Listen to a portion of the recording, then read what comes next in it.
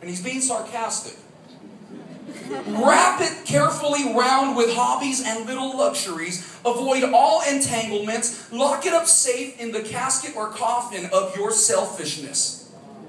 But in that casket, safe, dark, motionless, airless, it will change.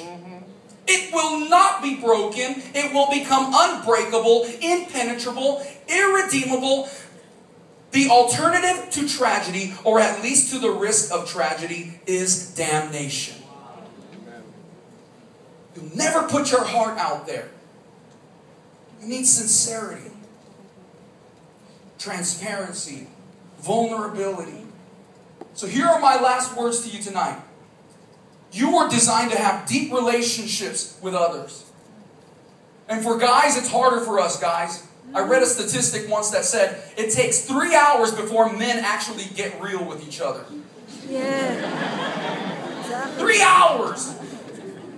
You got to put us up on a mountain somewhere. And for 3 hours, we'll talk about everything from ESPN to this and this and this. And it'll take 3 hours before we actually start having some real talk. 3 hours. 3 horas. Here's another thing. I'm challenging you to get in deep, trusting community with others. Whether it's connect groups, just God-honoring friendships. And I'm telling you, retreat, one of the best places for you to go and connect with each other on an intimate, real level. You're stuck on some cabin for 3 stinking days. You find out everybody else sleeps like you, puts their pants on like you do. You're not that special. Make sure that your inner circle loves the Lord. Well, Pastor JC, I got my friends. You know, I don't have to have just Christian friends. That's good. I agree. You don't have to have just Christian friends. I think you got to get out there and you got to meet people who don't know the Lord. You got to bring them to transitions. You got to pay their way to retreat. You got to get them to connectors. That's great. That's great. That's great. But I know what the Word tells me too is that Psalm 1 says, "Blessed is the man who doesn't walk in the counsel of the wicked." You got to get around some people who know their Word and their Lord. You have to realize that these relationships, these godly relationships, will expose your weaknesses, but also will enhance your strengths. Amen. You won't realize how weak you are, but you also won't realize how special and unique you are until you begin to share what God has deposited in you on behalf of others. If Jabin just sat in his room and rocked out on his guitar but never shared it, no one would ever know what he's bringing to the table in the kingdom of God. And I know there's some people with talent, they're just playing in their room. They're amazing in their room, but they don't have the guts to step out and be critiqued. It happens. But nobody gets better without feedback. And finally, God Himself is in community. Father, Son, and Holy Spirit. So you're going to tell me that you are an exception from even God's standards and desires and plan? Let me pray for you. Jabin, come on up, brother. You guys appreciate this guy? Yes. So lovely, man. Just the worship is awesome. I don't know. I couldn't give you one thing for you guys to settle with God tonight. Maybe it's a pride thing. Maybe it's an insecurity thing. Maybe it's a challenge that says, stop being so dang afraid and be who you are. People are just as imperfect as you are in here. But you got to give each other a chance. You got to give each other an opportunity to speak into each other's life. Love, hope, community, happiness, joy, the Word, Panera, whatever it is, man.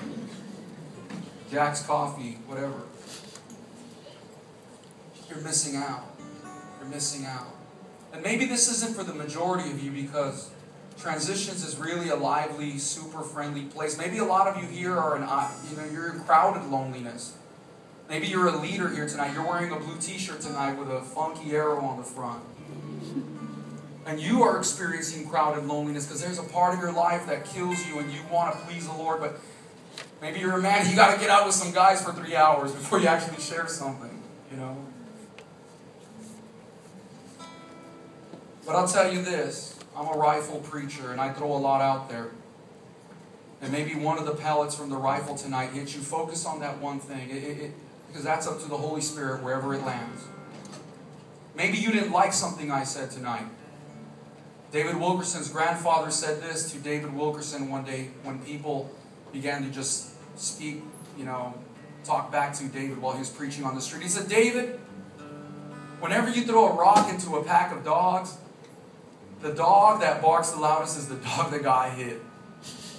And maybe tonight you didn't like something that I said, but that's probably because it hit you hard. Mm-hmm. Get out of the facade, man. Start letting people speak into your blind spots. Stop being a loner. And trust the grace of God for the unknown areas of our lives that no one else can see and not even us. We wrestle not, but we put on the armor of God. Lord, make us closer. Make us real and vulnerable, God. Because we're only as strong as our weakest link. And I want transitions to be stronger than ever, Lord. Father, as our ministry gets bigger, it also has to get smaller.